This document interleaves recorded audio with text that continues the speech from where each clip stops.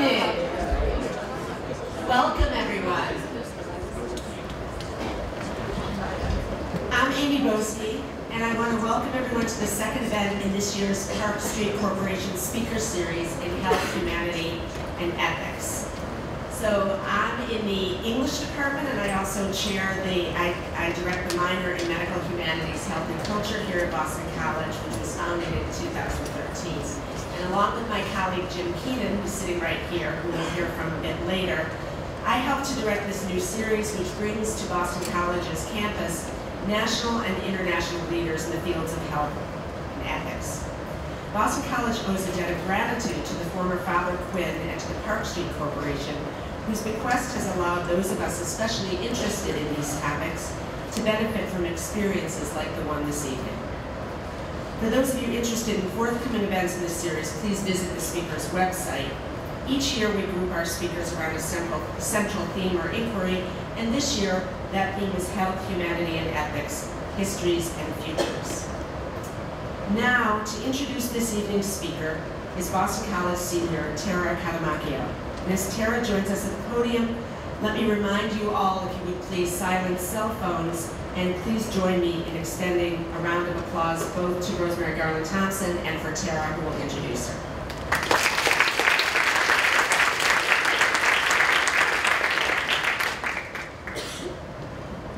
Can everyone hear me? Good evening and welcome to the Park Street series. My name is Tara Catamacchio, and I'm a visually impaired student on campus majoring in sociology and minoring in medical humanities. I am also the Chief of Staff for the Council for Students with Disabilities. I have the great pleasure of introducing our speaker, Rosemarie Garland-Thomson. Dr. Garland-Thomson is a pioneer of the disability studies field. Her critiques on society's narrative of disability have helped transform lives. Her work focuses on the politics of the body and identity in the systems that shape disability. She writes about the social model of disability, which states that society, instead of the impairment, creates barriers for disabled people. Through her writing, she is able to claim her disability and show the power of identity. Her words resonate with me as both a disabled student and leader on campus. Like Dr. Garland-Thomson, it took me a long time to understand what it meant to be disabled, and avenues such as the Council for Students with Disabilities has helped me find my voice. Her work has taught me the power of expressing one's lived experience, and I wish I knew someone like her growing up. Dr. Garland-Thomson, if it wasn't for someone like you, I wouldn't have been able to speak in front of 300 students about the intersection of disability and identity through a recent Solidarity March at Boston College. I used to hide my disability as much as possible until I learned and understood from scholars like you that I was ultimately hiding a part of myself. The Medical Humanities minor teaches students that medicine and healthcare are more than pathologies and diseases. We are taught to examine and care for the whole person, known as a term here called cura personalis. The minor gives students a chance to voice their own stories of illness and disability and helps us recognize the power it holds. We are taught to examine the culture that can impact people's experiences with their bodies. For these reasons, Dr. Garland-Thomson embodies what the minor is all about. Dr. Garland-Thomson majored in English at the University of Nevada and went on to earn her PhD from Brandeis University. She's been actively involved in academia ever since. She has worked at Emory University since 2002 and is a full professor of English. She also is a co-director of the Emory College Disability Studies Initiatives. She was a Maury Green Fellow at Harvard University's Radcliffe Institute for Advanced Studies in 2012. Dr. Garland-Thomson is the author of Extraordinary Bodies, which examines disabled characters in literature, and Staring, which examines the cultural, political, and personal aspects of what it is like to be stared. She has also written numerous articles that examine the intersectionality of disability and feminist theory in today's culture and in her own life. Her work has changed the way scholars think about disability and identity. She continues to bring the disabled community together through her words and her speeches. Dr. Garland-Thomson was only one of 2 or 3 scholars who put disability studies on the map. hard work, passion, and dedication. Disability impacts everyone, and our work reminds us that we are all temporarily able-bodied. Although 1 in 4 Americans are disabled, their shared experiences are often let out of identity conflicts.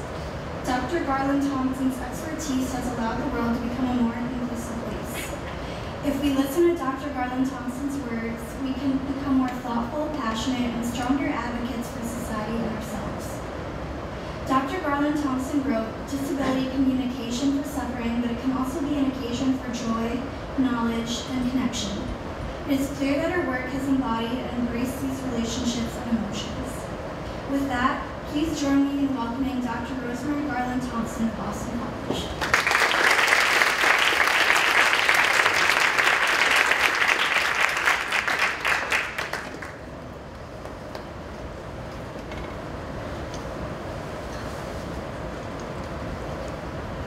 Thank you, Tara, for that really moving introduction.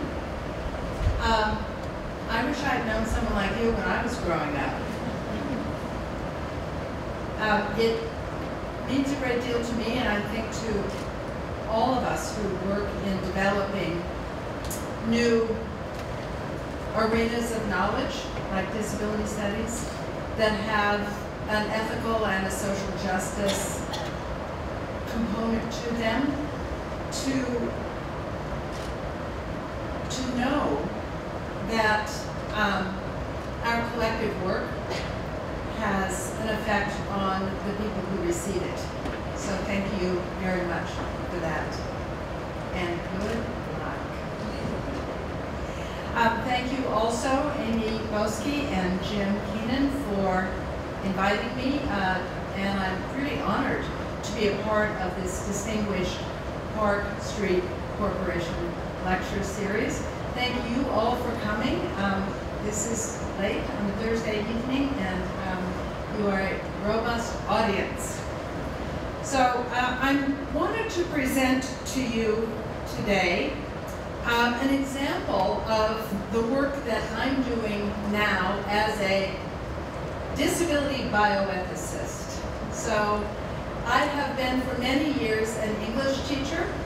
My training, as they say, is in literary studies and English, but I have been working to expand that knowledge base and that audience by studying and practicing bioethics. And I wanted to give you an example of some of that work in bioethics. Bioethics is an applied field. That means that decisions must be made and policy must be established as a result of bioethics. English is a theoretical field in which we can hold on to the complexities and the contradictions for a long, long time in any of the things that we consider in the knowledge that we make. And so I wanted to think about what kinds of contributions I could make to the conversations about disability in bioethics and in bioethical decision-making. I only know how to do one thing, and that is be an English teacher. So part of what I've been trying to do is to develop a disability bioethics that uses, for me, the skills, the methods, the perceptions, and the premises of literary studies and cultural studies to bring ideas and knowledge forward in bioethics. So what I'm presenting tonight is an example of that, and I think you'll recognize it when I start in. So this has been a journey from theory, critical disability studies in cultural representation, if you will, which is how I would talk about what I've been doing, to a practice. And I'm calling that practice disability bioethics. That's not exactly my term, but it's not a particularly familiar term in bioethics. So part of my work here is definitional.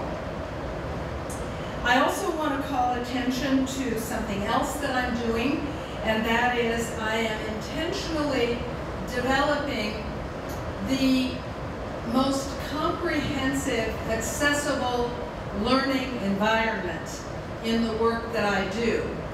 And so this evening, I'm bringing to you as accessible an environment as I can manage, using the built-in designed environment in the space that we're in, which is itself accessible in its ways, using the practices of presentation that we typically use, for example, a microphone which creates what I call a robust auditory environment. And I'm using the principle of access and inclusion, which is multiple forms or multiple formats. So tonight I'll be presenting basically in two formats. One will be an auditory format. I'm going to speak to you, reading my paper because I want to be very deliberate about what I say to you this evening. And the other format that I will be using is a visual format. These are designed to function as augmentations of one another, but to function independently, so that one could gather enough information from the auditory presentation for this to be effective, and one could theoretically gather enough from the visual presentation without the auditory presentation for it to be reasonably effective. Now, there are other formats that could be included and sometimes are. For example, we could have a sign language, American Sign Language version of this presentation. We're not doing that this evening, in part, I presume, because no one requested it. But oftentimes that is one format in any kind of an academic presentation. Another format that is actually very effective, and that is real-time captioning or live captioning, in which the words that are spoken tumble up, you maybe have seen it, on a screen through a real-time entering, text entering, and there is then a transcript of the event. We actually, I guess we're not having that. Sometimes with academic presentations, there'll be, oh, there we are, a recording. And this recording will be one format of access to the presentation this evening that will be, I presume, available. So I'm calling that set of access. My talk-to-text software always calls it excess instead of access, which people like. I want to call attention to this accessible learning environment because very often we don't notice when it's going on. So I hope it's effective for you. So,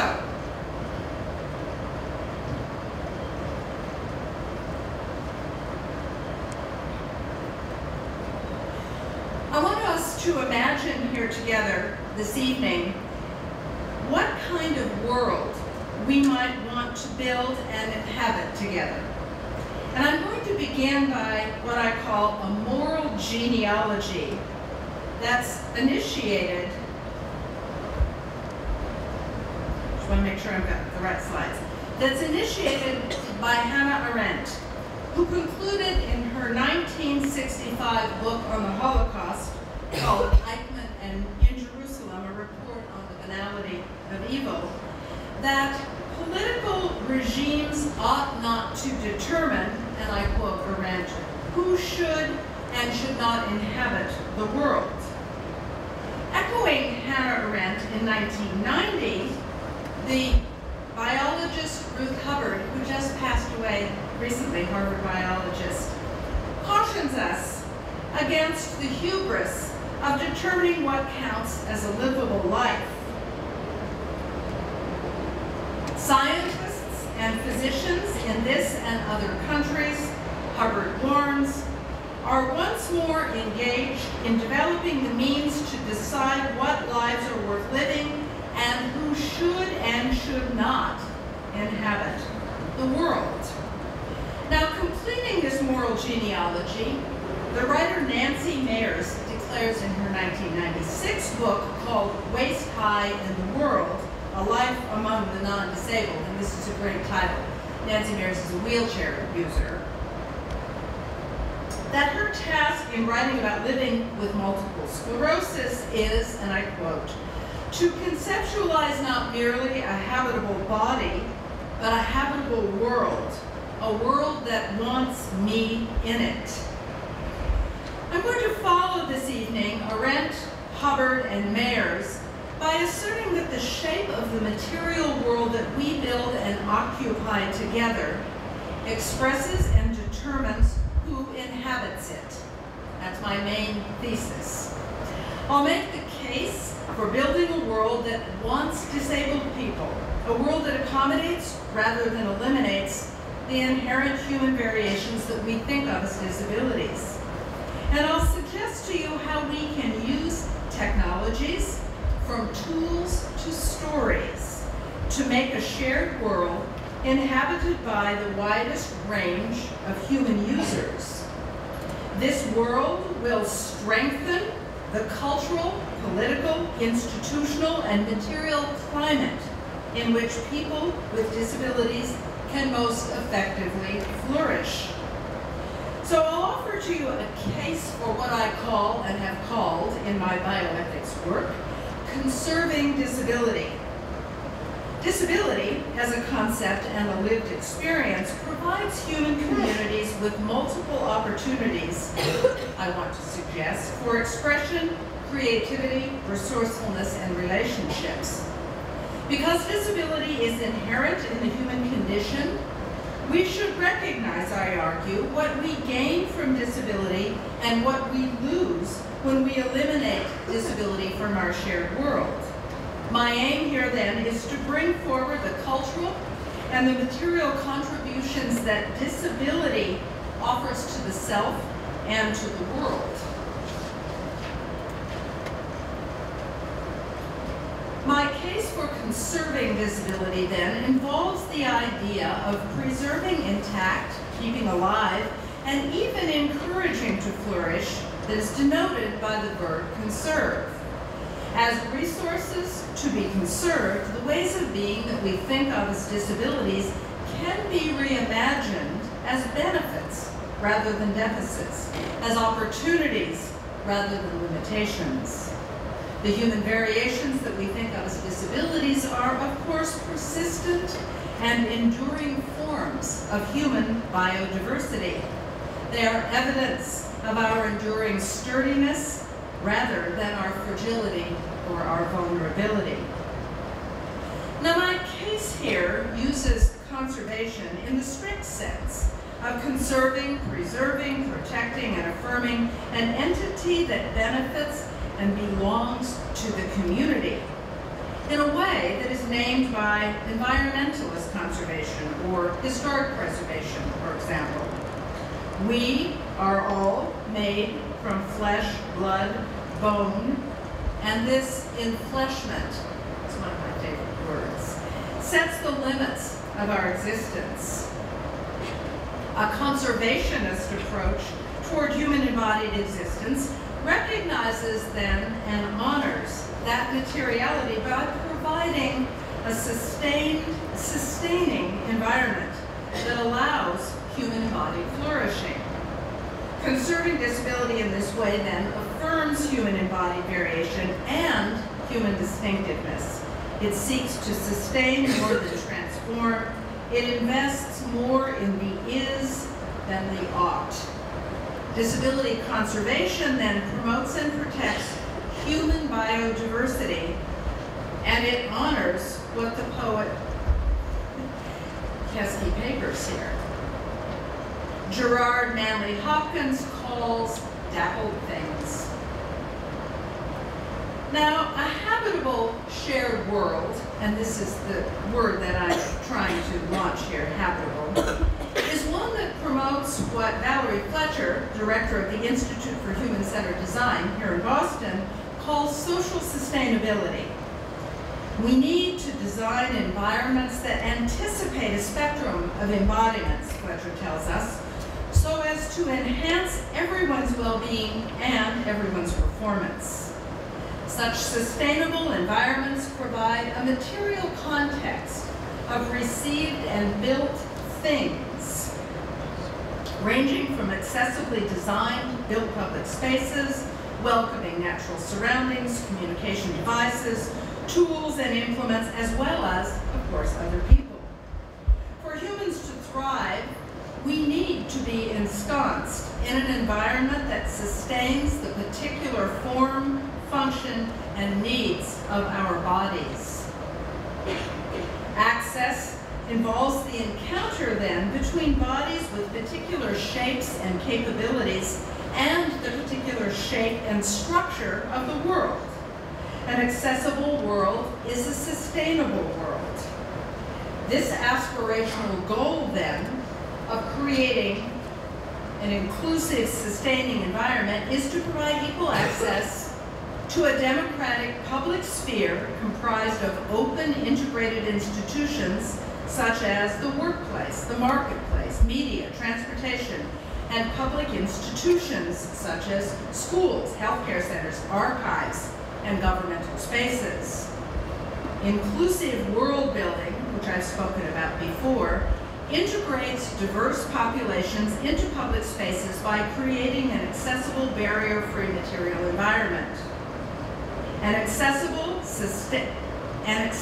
sustainable environment creates social diversity, and it supports the civil and human rights-based understandings of disability that are encoded in legislation such as the Americans with Disabilities Act of 1990 and 2009, and broader initiatives such as the United Nations Treaty on the Rights of People with Disabilities, all of which aim to integrate people with disabilities as full citizens and community members.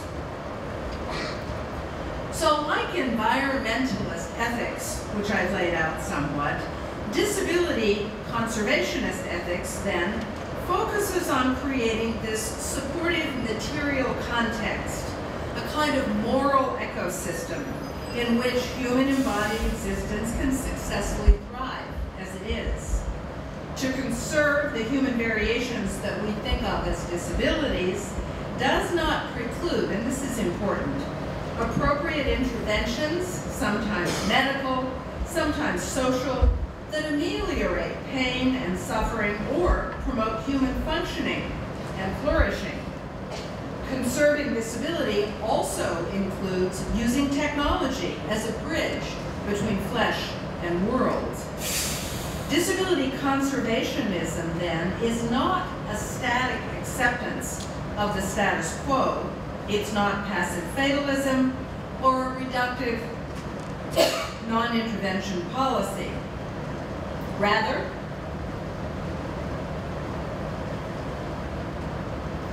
it is a caution against an aggressive normalization imperative that eliminates rather than accommodates. It works against the arrogance of what the writer Chimamanda Adichie calls the danger of a single story. Instead, human biodiversity conservation, as I offer it here, finds its essence in the concept of active accommodation that's fundamental to the disability rights movement. Change the environment, not the person. Protect rather than regularize. Abide rather than improve. Accommodate rather than eliminate. This intellectual and ethical project thus makes the case for disability, and it mounts a case against the neoliberal eugenic arguments of utilitarian bioethicists such as Peter Singer. So far here this evening, I've laid out the ways that the designed and built environment can make what I'm calling habitable worlds for all of us to live in. Now, for the remainder of my talk, and here comes the medical humanities, I'm going to turn from material technologies that I've been discussing to suggest how what I'm calling narrative technologies might create habitable worlds for us to occupy together. To do so, what I'm going to present to you, and this is the practice of narrative bioethics or disability bioethics, I'm going to offer what I call a guided reading that I've written to accompany a series of narratives, actually, by people with disabilities that show us perspectives that make a case for conserving disability and suggests how story might make world. So the guided reading that I'm going to offer you for the remainder of my talk consists of what I call applied literary criticism. Now, my purpose for these guided readings is to act as accompaniments to collections of narratives that are and that exist and are being studied and used by healthcare professionals, bioethicists, medical clinicians, and students in medical or health humanities. And Amy's work has contributed to these narratives in important ways. And the purpose, of course, of these guided readings is to help persuade policymakers and practitioners of my case for conserving disability. So, what I'm going to offer you then this evening is a critical guide through Harriet McBride Johnson's 2003 New York Times Magazine article called Unspeakable Conversations. And I'm showing here a slide that has an image of the cover of the New York Times Magazine in 2002 with Harriet McBride Johnson seated in her wheelchair on the cover of the magazine. I'll talk a little bit more about the cover of the magazine in a few minutes. So Harriet McBride Johnson's story, I want to suggest, shows us what the bioethicist Jackie Leach Scully calls thinking through the variant body, which is a way of knowing the world that is shaped by the distinctive experience of living the embodied human existence that we think of as disability. Johnson, Harriet McBride Johnson's, knowledge-producing perspective thus yields unique ways of knowing produced by interacting with a world that is not fully built to accommodate her. My guided reading shows the way that the interwoven narrative elements of illusion, point of view, voice, setting, character, incident, and dialogue, these are classic, basic elements of narrative, function cumulatively to make a strong claim for conserving disability. Johnson's article, and now I'm beginning here, Johnson's article, to explain, is a first-person account of her two formal, professional, public encounters with Princeton University's endowed professor of ethics, the utilitarian, moral philosopher, and bioethicist Peter Singer, who I'm showing here. Johnson was a wheelchair-using disability rights lawyer, advocate, and activist who worked in and lived, she's passed away now, in Charleston, South Carolina. Singer's influential scholarship has steadfastly argued for killing disabled newborns as a recent ethical utilitarian principle. Narrative, this is the next section of my talk. Narrative technologies for building habitable worlds. So, as promised, the first narrative technology is illusion. So my guided reading of Johnson's case study begins with illusion, one of the most economical and stealthy of rhetorical devices. Illusion uses in-group references to pack in meaning and to gain narrative authority by referring outside the texts to other conversations. Johnson begins her story with a pre-story that appears as a headline on the cover of the New York Times Magazine. Her provocative rhetorical question that is printed across her wheelchair on the image of her using her wheelchair on the cover of the New York Times Magazine says should I have been killed at birth? This question, this rhetorical question, is both an allusion to and a displacement of Peter Singer's equally provocative 1985 book title, Should the Baby Live? The problem of handicapped infants. And I'm showing an image of that book cover juxtaposed with the image of the New York Times Magazine cover in which Johnson's story appears. In this book, Singer makes the strongest argument for euthanizing disabled newborns. Now, from its beginning, Harriet McBride Johnson's story gives particularity to such abstract problem infants, that's Singer's term, problem infants, by presenting her to her readers as a distinctive person, embedded in family, mutually satisfying interpersonal relations, and meaningful engagement with the world. She begins this by actually showing a picture of herself. The narrative convention of a dramatic first line in her story strengthens her self-presentation as a person rather than a case. Her opening declarative sentence in the article in the New York Times Magazine, which I'm showing here, is, "He insists he doesn't want to kill me." It uses the bookended pronouns he and me, joined together by the active verb kill, to transform an abstract theoretical problem into a story of specific people in living relationships. Such introductory allusions establish Johnson's position of authority, both as an expert narrator and as a leading character.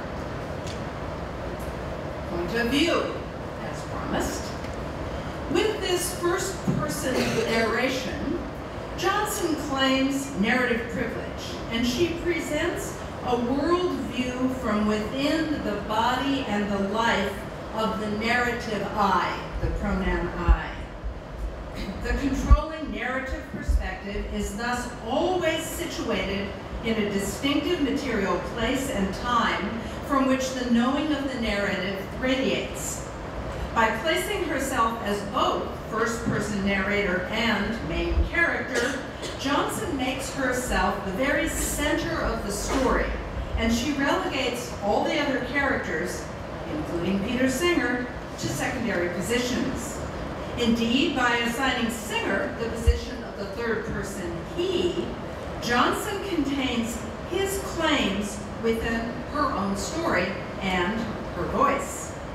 The third person, as we know, is always the other of a narrative, and Singer becomes the third person of Johnson's narrative, similarly to the way that the disabled infant is the other of Singer's syllogistic argument for euthanasia. Her narrative thus reverses the usual cultural point of view, in which the non-disabled perspective is normative and the disabled perspective is atypical and often not authoritative. So in relegating Singer to a third-person character, Johnson's strong first-person narration ventriloquizes Singer's claims. His ethical arguments and authoritative voice appear through Johnson's strong declarative translation. He wants, she writes, and I'm quoting, to legalize the killing of certain babies who might come to be like me if allowed to live. He also says he believes that it should be lawful under some circumstances to kill at any age individuals with cognitive impairments so severe that he doesn't consider them persons, close quote. Wielding the third-person pronoun he and the first-person pronouns my and me, Johnson defangs Singer's point of view without ever quoting him directly. He says, she goes on, and I'm quoting her again, My family and my doctors might put me out of my misery, and no one would count it as murder. Johnson's own succinct claim comes to us as a direct fact rather than a position. She says, and I quote, "The presence or absence of disability doesn't predict quality of life," close quote. That's it. The story that she tells constitutes evidence to support this claim. Thus, Singer's words, his voice, and his point of view are really not present in Johnson's narrative. Her strategy of first-person narration has overtaken Singer's voice, rendering him absent in the way that he would render disabled people like her absent from the world. So Johnson's method is to show rather than to tell, and to do so with great narrative economy. To do this, she narrates a perpetual choreography of encounters between her and Singer that are rooted in a particular moment and a particular space. And I'm showing, as I move through here, a series of images of Johnson. And this is very intentional because I want Johnson to be present in my presentation in the way she is present in her story, and for her to be visually present in the visual version of this presentation. Because we readers perceive Johnson's life and the world through her embodiment in the story as if it were our own, Singer's awkwardness and outsider status become apparent to us as we read the story. We come to understand him not as the voice of objective truth, but rather as a situated person limited in his own knowing by his isolation from people with disabilities. Voice. Johnson's story puts forward two complementary yet contrasting voices that achieve specific and crucial aims. First is the storytelling voice, which establishes a relationship of identification with readers by suggesting that she is ordinary folk like them, embedded in a family and friends, a life of family and friends. She's a humorous person, someone who would be a generous and easygoing neighbor, friend, or family member. This ordinary storytelling voice then characterizes Johnson as a regular person, to show that her lived experience as a person with a significant disability is not worse off, and I'm quoting the words worse off that she uses, worse off than Singer's. Worse off is the examined assumption about disabled lives that grounds Singer's utilitarian logic for euthanizing disabled newborns. Johnson also mobilizes the authoritative voice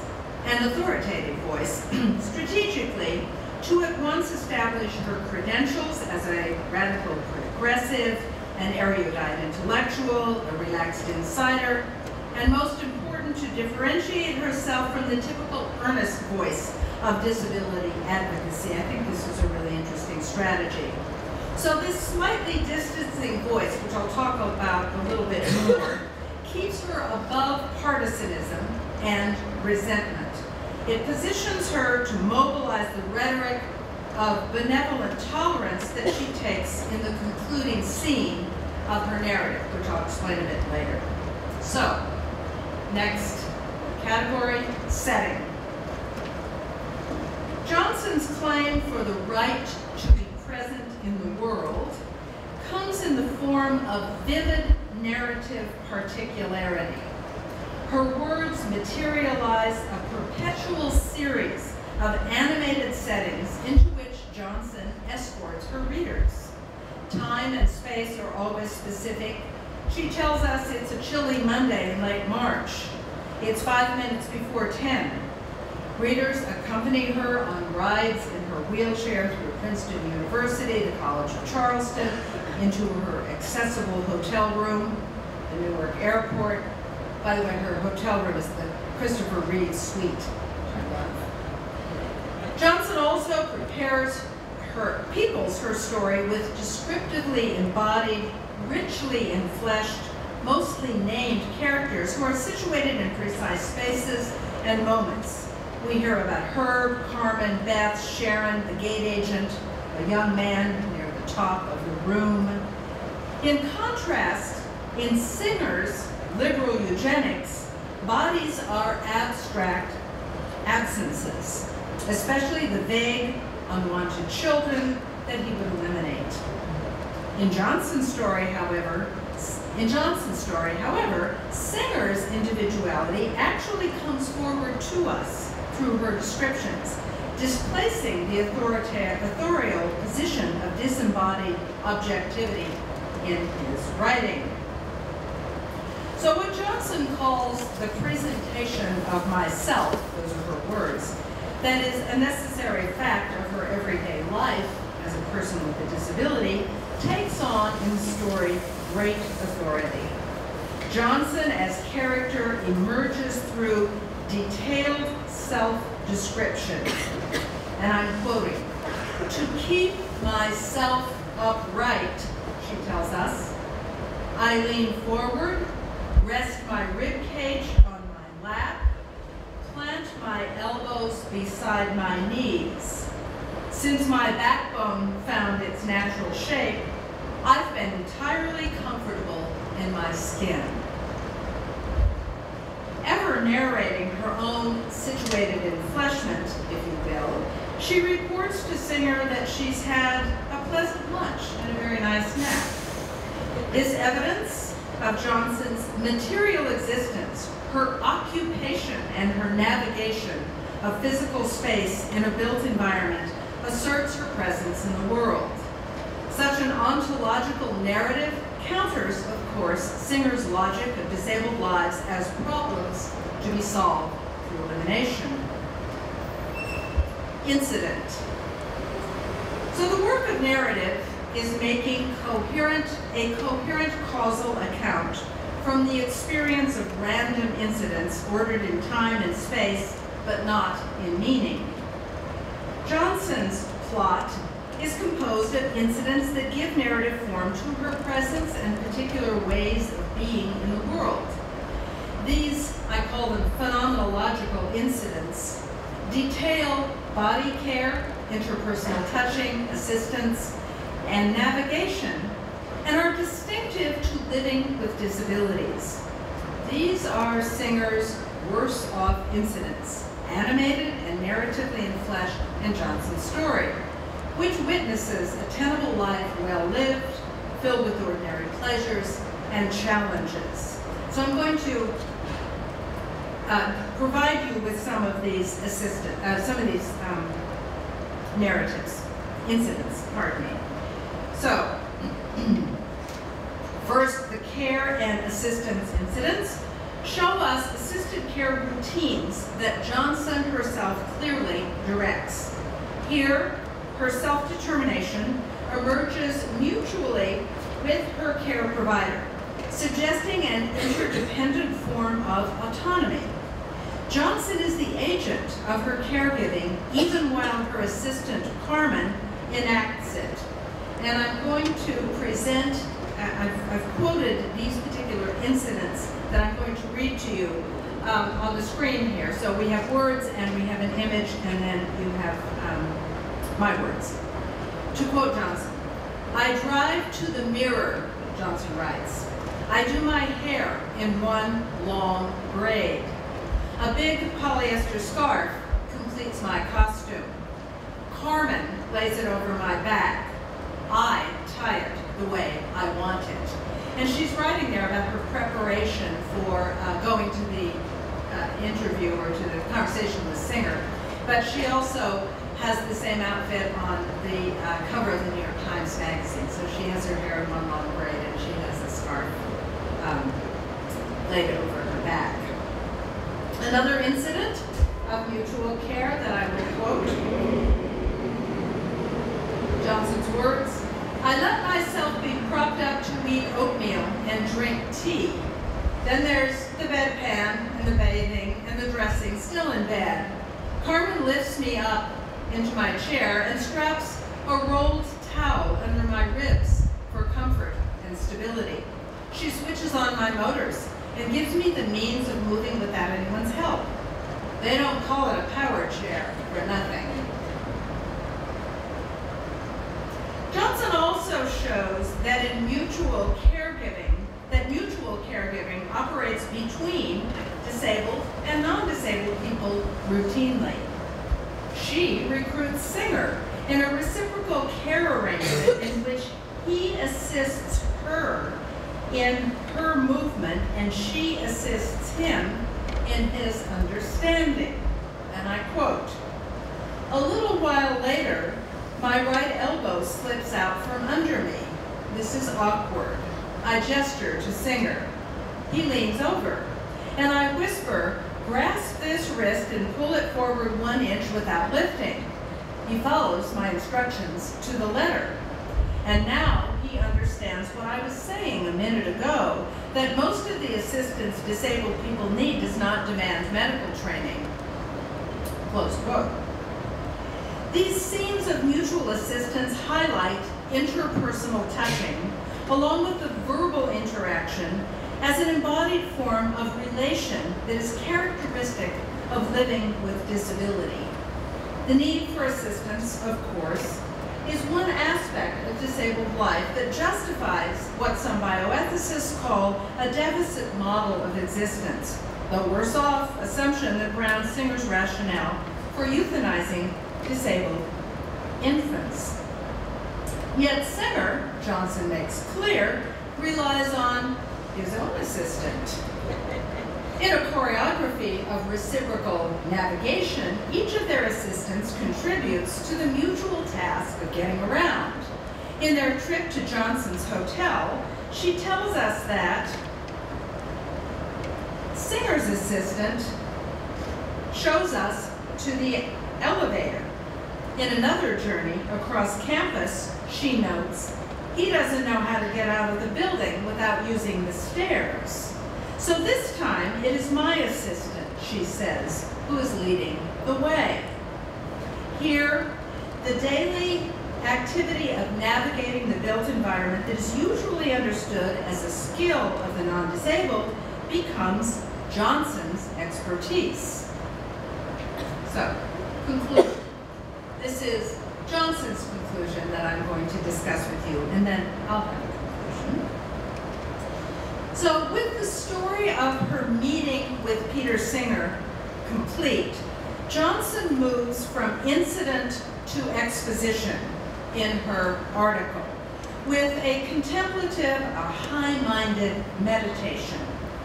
Here she sidelines this folksy voice that we've had before, and she adopts the rhetoric of the sage philosopher to give a distance and measured reflection on Peter Singer. This is, in my view, Johnson's craftiest allusion, and that is the allusion to the classic tragic hero. The tragic view, Johnson wisely observes, and I quote, comes closest, I'm going to quote at length here, comes closest to describing how I now look at Peter Singer. He is a man of unusual gifts, reaching for the heights. He writes that he is trying to create a system of ethics derived from fact and reason that largely throws off the perspectives of religion, place, family, tribe, community, and maybe even species, to take the point of view of the universe. His is a grand, heroic undertaking. But like the protagonist in a classical drama, Johnson goes on, he has his flaw. And it is the unexamined assumption that disabled people are inherently worse off, that we suffer, that we have lesser prospects of a happy life, close quote. Having pronounced Singer tragic, she accords him then with what she calls fellow feeling and human sympathy. In doing so, she positions herself narratively, of course, as the bestower of benevolence and sympathy, the tolerant one, which of course is the traditional able-bodied position of agency, knowledge, power, and benevolence directed at people with disabilities. Now, this contemplative conclusion that I'm describing to you also sets up a final quotidian scene that Johnson narrates, and it allows her to consider, and this is complicated, but I want to try to explain it, the ethical question of whether Peter Singer should be considered an advocate of genocide. Okay, so this is an important ethical question. Is he an advocate of genocide? Is he a monster? So she sets this up by staging a scene in which she's talking to her sister Beth on the phone. So to maintain her position of generous benevolence that she's set up here for the tragic singer, Johnson does something interesting. She assigns the role of ethical judgment to her sister Beth in this phone call. So their phone chat is a form of Socratic questioning, if you will, and it examines the distinction between advocating killing and undertaking killing, which is a very important ethical differentiation. And in an imagined, and this is all a conversation with Beth and Beth's friends and what they think and what Beth thinks. So in this imagined exchange with her sister, afterward, Harriet Johnson, she puts down the phone, and then she thinks about Beth, conjuring up a kind of generalized you with whom the readers can identify, because you is always an invitation for identification from the writer to the reader. And then she invites you to watch in horror, she's imagining this, as, and I quote, "the door closes behind whoever has wheeled you into the gas chamber." And this is the only time that she invokes in the story the Nazi undertaking of massive euthanasia of people with disabilities and people with ethnic identities that the Nazis had selected for elimination. It's the only time that she actually invokes the Holocaust in this, and does so in this rather tightly constructed conversation with her sister, and makes Beth do the imagining. So she stays out of that fairly carefully. And I'm showing here the main gas chamber in the main camp at Auschwitz as an illustration to this imaginative invitation to imagine yourself wheeled into a gas chamber. Assuming the narrative voice again, Johnson refuses Peter Singer exceptionality. His logic of killing disabled people is a virulent version of prejudicial thinking about disability that is widely held across society. So he's not a monster. Defining, and I quote Johnson, Singer's kind of disability prejudice as an ultimate evil, she says, and him as a monster, would make monsters of many of the people with whom I move on the sidewalks, do business, break bread, swap stories, and share the grunt work of local politics, close quote. She thus ends this reparative narrative, to use E. Sedgwick's term, from a voice of largesse toward Singer and toward the world. The ethical work, I want to assert, of Johnson's story then, is to narrate disability presence. And she says, I'm quoting, "I'll invoke the muck and the mess and the undeniable reality of disabled lives well lived." It's an important quote. This reality contradicts the prejudicial understandings of what disabilities scholar Alison Kafer has called our grim imagined futures. And of course it is a grim imagined future that is the premise of Singer's utilitarian philosophy. Johnson's narrative of the presence rather than the absence of disabled people rejects the liberal eugenics of enhancement, improvement, and the range of technological interventions to erase disability from the human condition. It provides for us a model of Nancy Mayer's habitable world, a model that a world that wants me in it. And I'll end there. Thank you very much.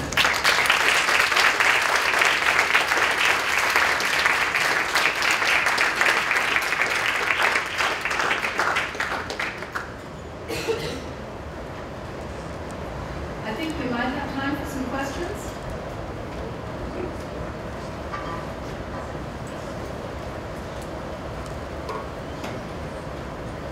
So we're happy to take some questions. Amy will back to the microphone.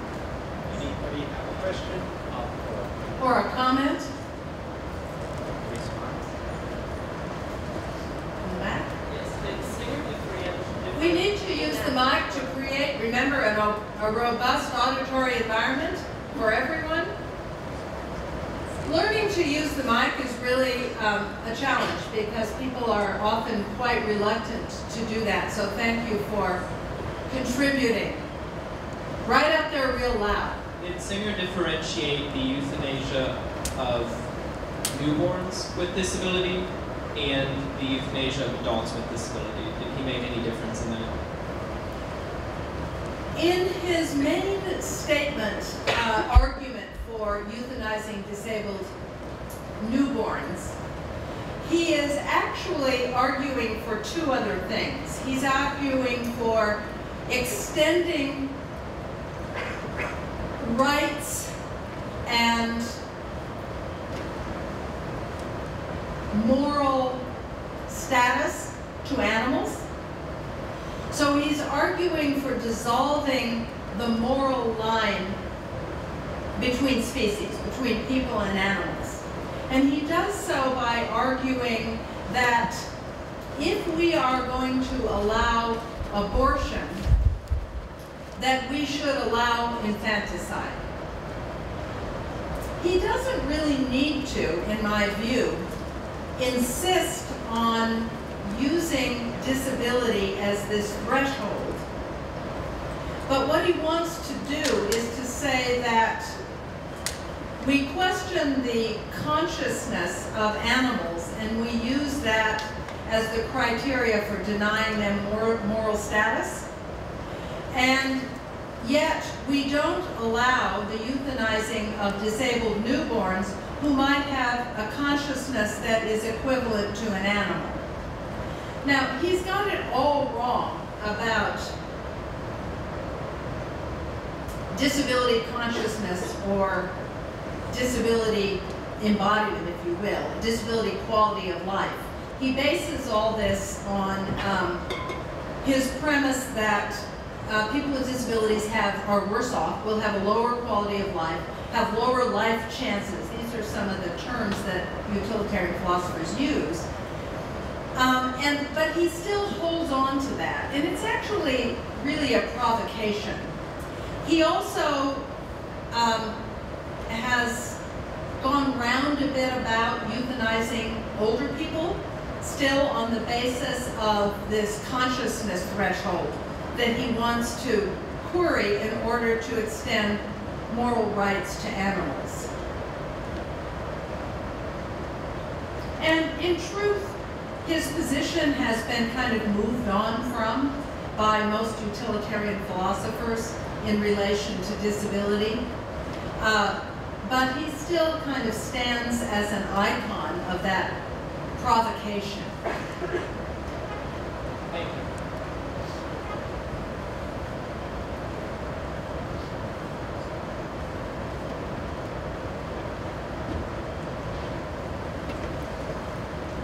Thank you. Please tell us who you are, and I'm sorry I didn't ask that of our other interlocutor.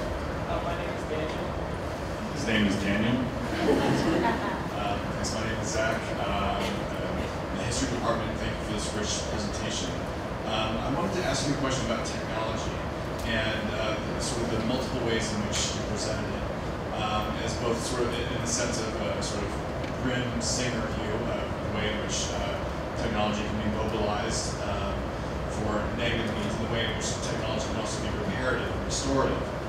But I wonder what the sense of technology also creating a problem of an illusion for both the disabled and non-disabled that lives are lived independently instead of interdependently. And I wonder what your thoughts might be on that. Well, thank you for asking that. Interdependence is really one of the themes of Harriet McBride Johnson's story here. I also showed a slide of the cover of her book, which is a collection of these personal essays, and this piece is in that collection. It's called, I love the title, it's called Too Late to Die Young, in which she, I think very effectively, casts being born with a fairly significant disability or acquiring it early on as actually a great advantage in imagining an open future. So part of the rationale for why people with disabilities are understood as having a lower quality of life is that it is understood that disability is a closing down of future alternatives and future possibilities. And Johnson really works hard at saying, at showing that disability, or the human variations we think of disability, which is how I like to talk about it in many ways, is an opportunity for resourcefulness. It's not a closing down, but it's rather an opening up. And part of that understanding is that what living as with a disability, the experience of disability, helps us understand as human beings is the myth of independence and autonomy, and helps us understand the fundamental interdependence of all, not just people, but all living things. That was one thing I was trying to invoke with the environmentalist critique that argues for biodiversity as itself a positive thing, because we're all connected to one another in this shared environment. So I'm trying to pull from one kind of ethical discourse and put it into another one.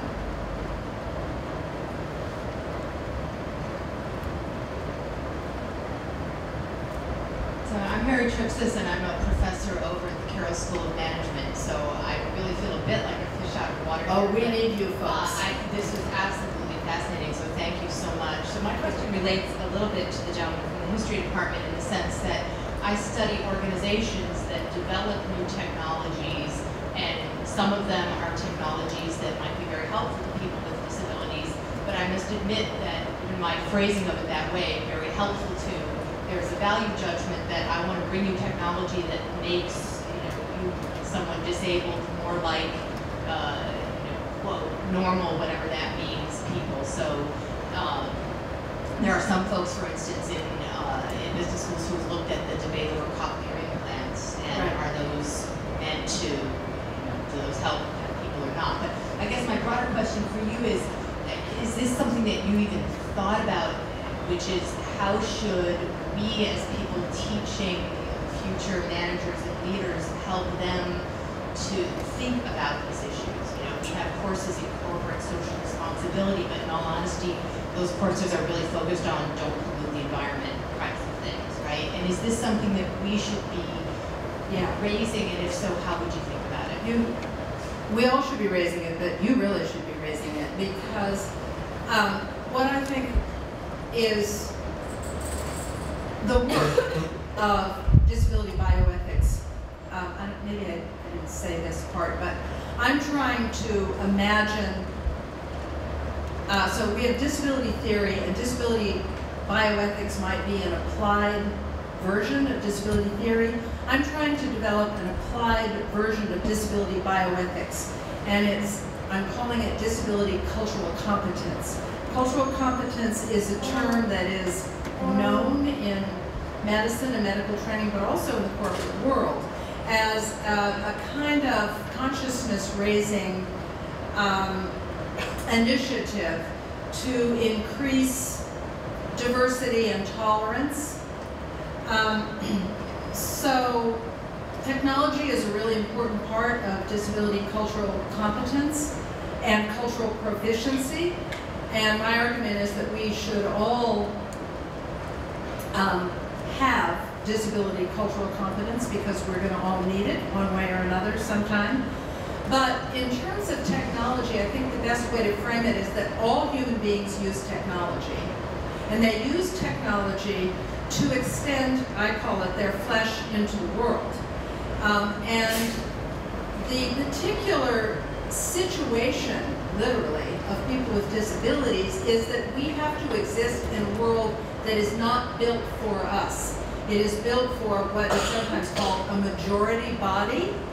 And so even though all people use technology, for example, these chairs are technology, this microphone is technology, you know, not just computers, but everything. They're all built things and designed things are pieces of technology. But the particular difficulty that people with disabilities have is that the technologies are not generally built for us.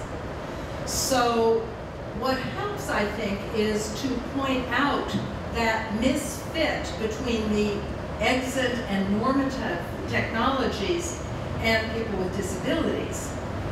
And to then talk about how technologies can work for everybody, people with disabilities as well as non-disabled people, to kind of dissolve that border a little bit. And there are some great examples, of course, like a curb cut, for example, which is a piece of technology that was developed by federal mandate to make the built environment, the public space, more accessible for wheelchair users. But as we know, the curb cut and the ramp, the whole United States is ramped now. And it's ramped because of federal laws. But everybody uses those ramps. So the bicyclists, you know, wheeled suitcases evolved as a result of the ramping of the United States.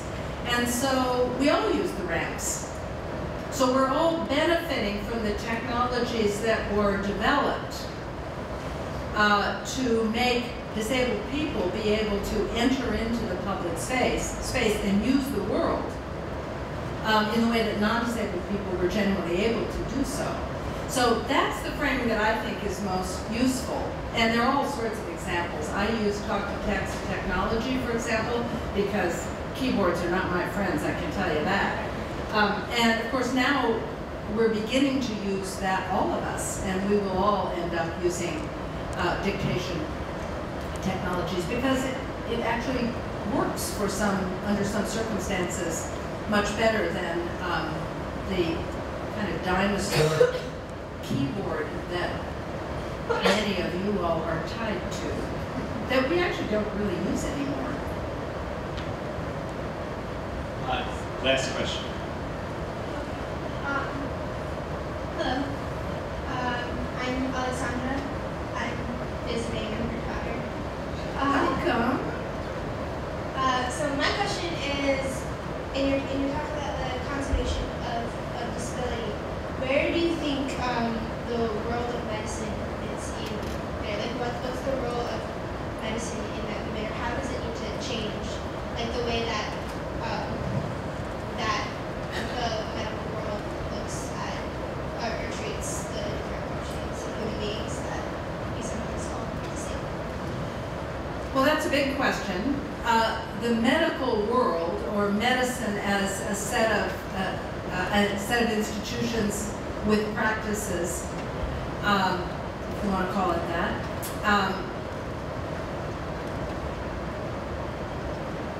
is in the business, basically. A doctor, one of my colleagues, told me this. He said he's an emergency room doctor, and he said, look, I'm in the business of making disabled people, which is right. But medicine is also in the business of unmaking disabled people. So the work of medicine is to treat the human variations that we think of as disability and to provide care for all people. So these human variations that we think of as disabilities are generally viewed within the institution of medicine as pathological variations. And sometimes that's useful and sometimes it's not, but that's the understanding. I think it's very important for us as people, whether we identify as disabled or non-disabled, not to think of medicine as our enemies, but rather to understand that all people, regardless of their ability status, if you will, have a right to medical care and appropriate treatment. Sometimes the treatment that is deemed appropriate by medicine is actually not the best and most effective treatment for a person with a disability. And navigating that and negotiating that is the work of bioethicists, but it's also the work of patients. So there's much to be done. Medicine is not our enemy, but this kind of understanding of disability conservation, if you will, if that's a useful concept, is something that medicine could probably use to appreciate more fully. On that note, one announcement before we have an opportunity to thank you is that Rosemary's books are on sale in the back of this room, and she will be located in the front of this room to sign any of your books that you love. But on behalf of Boston College and Park Street Series, we're really very grateful